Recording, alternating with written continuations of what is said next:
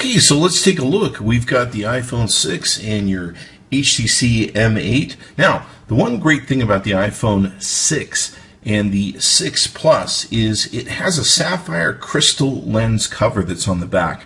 I think this is super important. I've had a number of phones that I've owned, and once that little back part gets scratched on the lens, you're pretty much screwed. It doesn't focus well. It takes horrible pictures after that. And a lot of us buy these phones for pictures. So to me, for the iPhone 6, the sapphire lens cover that's crystal is definitely a premium and beats out the HTC One M8. Now, number two, the aluminum build. I definitely love the build and look and feel, of course, of the Apple iPhone 6 and iPhone 6 Plus. I think they nudge out, even though the design of the M8 is definitely beautiful, I think they nudged it out. It's just the way that they built it. It's very smooth. It's elegant. The curves aren't quite as elegant and cut on the M8. Number three, fingerprint technology. There's fingerprint technology in the iPhone 6 and the iPhone 6 Plus, but there is none on the HTC One M8. App environment. The iPhone 6 and the 6 Plus, of course, have a much better app environment. They've been around longer and been building apps, and of course they have non-fragmented OS systems. So basically, developers love to build apps for them first because they're very simple and easy to do. Number 5, it has a simple, intuitive design. And the one thing that's great about the design of the OS on the iPhone 6 is that people can easily learn it. There's not much learning curve they have to go through. It's very simple and just easy to educate yourself on how it works.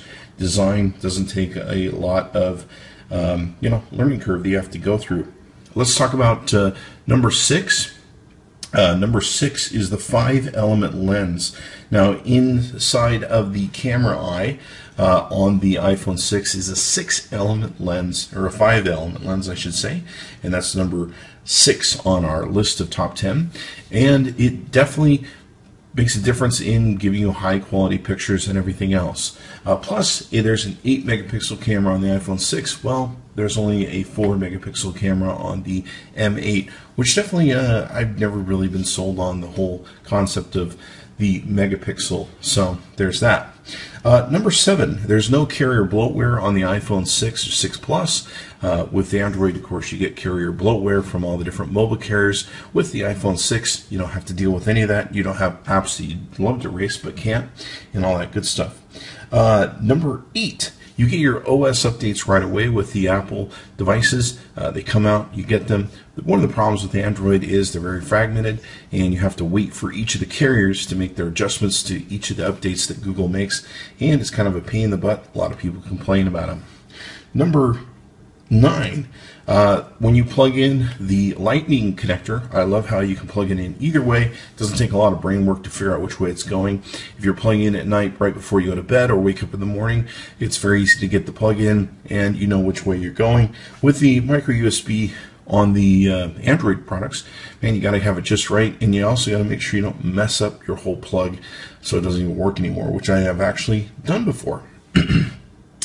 The last and least on the number 10 of the iPhone 6 list of the difference between the M8, it definitely has a smaller battery on the iPhone 6. iPhone Plus will actually give a run for the money on the M8, where it'll take and have probably a battery that's somewhat similar, but it's rumored to be, I think, around 1900 or something like that for the iPhone 6, or 1800.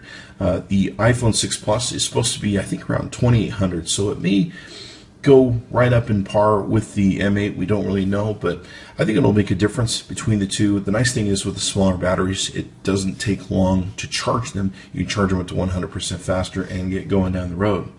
So there's your difference. The top 10 reasons why the iPhone 6 and 6 Plus is better than the HTC One M8. Thanks for coming by. Give us a like, subscribe to us on YouTube, watch all the videos we'll be doing.